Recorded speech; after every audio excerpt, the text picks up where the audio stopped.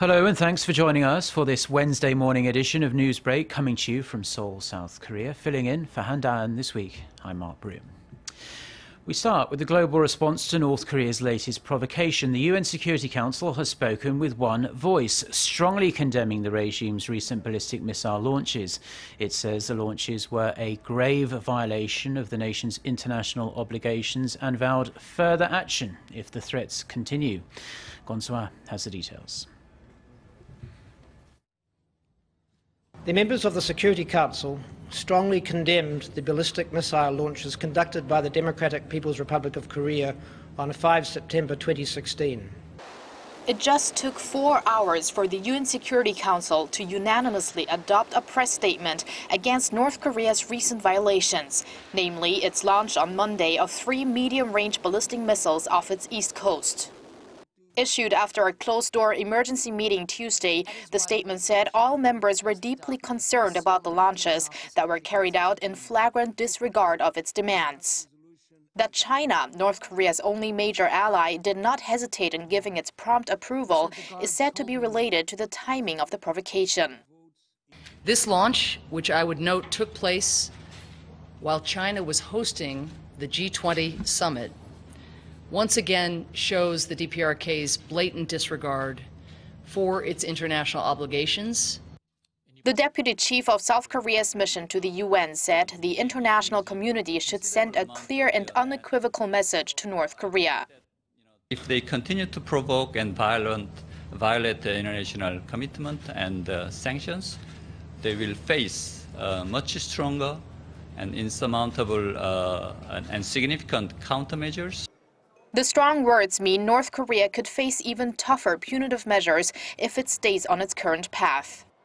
The strongest UN sanctions to date were imposed on the regime after its 4th nuclear test in January. Tuesday's press statement was issued just 11 days after a statement on North Korea's submarine-launched ballistic missile test last month. Kwon So-ah, Arirang News. President Park Geun-hye is in Laos for this year's ASEAN summit. The South Korean leader will attend a series of multilateral summits, then sit down with the Japanese Prime Minister for talks that will focus on North Korea's nuclear program. Our Song Ji-son, who is travelling with the president, files this report from Laos. On the final day of 2015, ASEAN member nations officially launched the ASEAN community in a bid to strengthen synergy and collaboration in the region. At this year's meeting, South Korea will seek to revive cooperation with the massive economic bloc, a region with a combined GDP of $2.5 trillion and home to 630 million people. At the ASEAN summit, Seoul will seek to reinforce cooperation with the ASEAN community. And at the ASEAN +3 summit, the 10 ASEAN member countries, plus the leaders of South Korea, Japan and China, will review their achievements over the past year and discuss future cooperation. President Park will also use the chance to win greater support from the international community to press North Korea over its nuclear and missile provocations. After a summit on Tuesday with U.S. President Barack Obama, where the two leaders vowed to counter North Korean threats with all possible measures, President Park will now discuss the North Korean issue with her Japanese counterpart, Shinzo Abe. At their second bilateral summit this year, President Park and Prime Minister Abe will center their focus on the North Korean nuclear issue and ways to develop bilateral relations and cooperation. After having garnered Russia and China's commitment to implement the UN sanctions to denuclearize North Korea, and now backed by the cooperation and support of the U.S., President Park will sit down with Japanese Prime Minister Shinzo Abe on Wednesday. Song Ji-son, Arirang News, Vientiane. The interim leader of the minor opposition People's Party is giving a policy speech to the National Assembly this morning. Park Ji-won is focusing on ways to revitalise South Korea's economy and improve relations with North Korea. He's expected to lay out how government policies have failed to rejuvenate the national economy. On North Korea, the minor opposition leader is likely to call for constructive dialogue with Pyongyang and question the effectiveness of the US anti-missile system THAAD that's set to be deployed on South Korean soil. He also plans to emphasize the need to establish an independent body to investigate corruption scandals involving senior public officials.